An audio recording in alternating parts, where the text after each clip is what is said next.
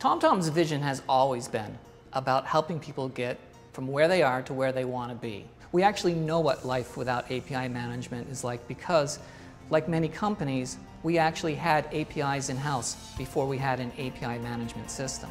It was very tempting to build custom license deals with customers as they would come in and use our services.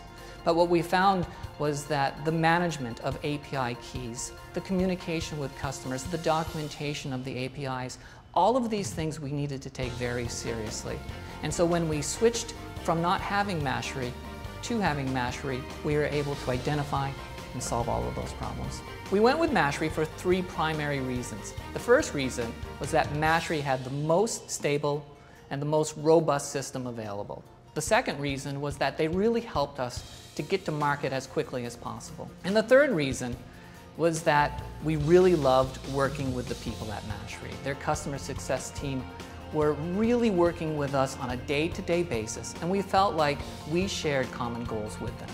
So now we have a pyramid of technology. Mashery is at the very top of that pyramid, and nobody can access anybody else's services without going through that top. We also know that we're getting 1 million transactions every single day going through our system. Customers are paying for it.